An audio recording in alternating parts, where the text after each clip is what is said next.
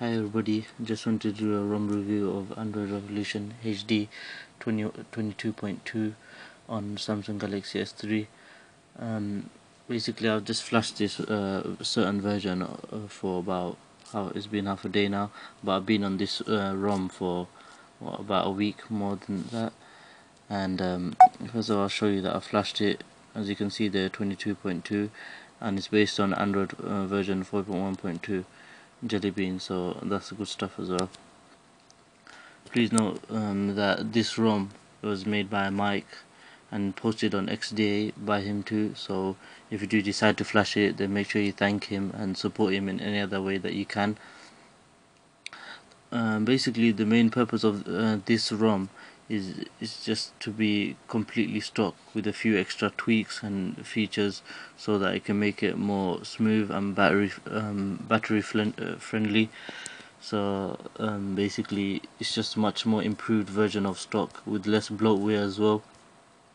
Although obviously you can install, actually it's not obvious, but you can install some applications in Aroma, which is in itself is a good feature as well.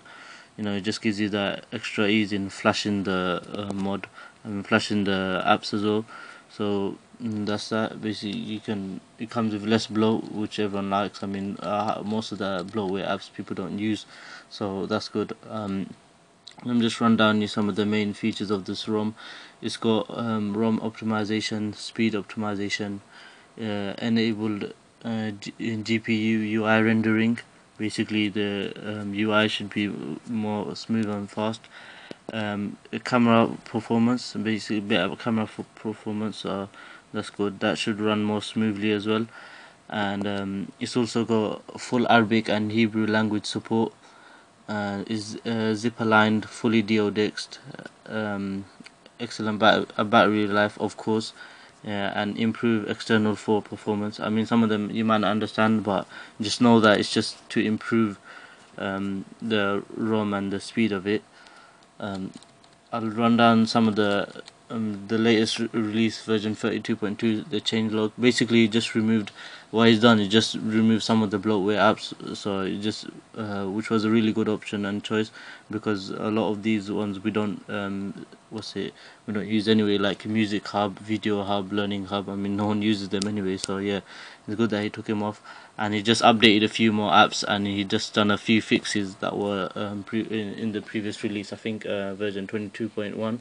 I didn't experience it myself because I wasn't on it. I jumped from 2022 to 22.2. So as far as I read on the thread, that most of the fixes were fixed as well. I mean, all of them were fixed. So if you're thinking of flashing this ROM, then this would be the time, because all the fixes are fixed. It comes with stock kernel. I don't know, I can't, sorry, I haven't been showing you much. I'll try to show you something soon. Basically it comes with stock kernel, but it's been modded, and not modded, I mean it's been tweaked by Mike, so that should give you some basically better performance.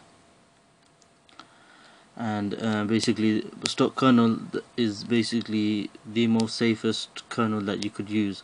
I mean, sometimes I use a different kernel, but to be on the safe side, it's better to use a stock kernel. And basically, because it's got its own tweaks, so it'll probably be the best stock kernel you can ever get. So that's good as well. And another thing I want to show you is basically in Aroma install Aroma, where you can actually when you install the ROM, you get an option to install this application called Cedar. And what this does, basically, you might not understand what's going on the screen, but what this does is basically reduces lag, and I've used it with and without the application, and for me it works. So maybe you can try it. If you experience any lag, you just get it, and basically it does its own job. You know, you just turn it on, and that's about it. At the moment it's going to turn off and it's on, yeah. So and that's about it. You know, you just turn. So that's good. You may it reduces lag a lot.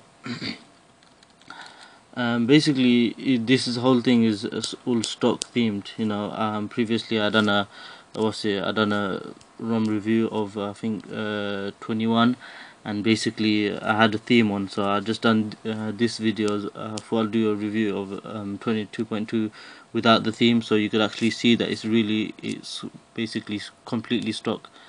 You know, everything looks stock, notifications, even dialer. You can see the dialer now. You know, it's got it's fully like stock, how you'd get it straight out of the box.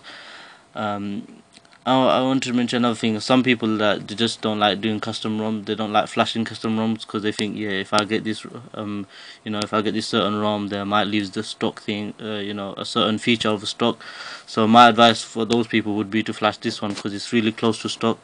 You can't even kind of, there's like basically there's no UI changes, so you can't really even tell that you've on a custom ROM until obviously if you flashed it, then you've known. But if you just give your phone to someone, they wouldn't even realize, so that's good. It's got, what else has it got? I could just run down you like just show you camera as well. Camera is fully stock. Okay, so basically just fully stock. I don't know what else to show you, but as you can see, it's fully stock. It's got the shutter sound as well. That's about it. I'll just run down you some of the mods that I had on the previous versions that worked as well. First off, I had a Note 2 keyboard by Arso. I could link to that in the description. A 4.2 camera, which has obviously got the sphere. Acid audio, which helps to that helps in audio, helps basically enhances the audio. Ink effect, CRT off effect, and I had Jelly Bean Domination theme, but you can also get I think 2 or 3 more, and that's why I also have Xperia Z Wallpapers, which I haven't showed you, but basically I'll link to that in the description, and I'll just show you the lock screen as well, just in case you're wondering how that looks.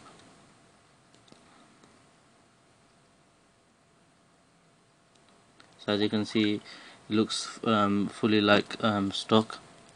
Links to everything will be in description, and I would recommend everyone to whoever's thinking about flashing a ROM, this could be your first try. If you're new to it, then this probably would be the safest one for you because it's really close to stock, fast, stable. Since I've had it, experienced no lag, really good battery life as well. That's about it. Thanks for watching. Like and comment if you have any problems, and subscribe to my channel, and thanks for watching. See you in the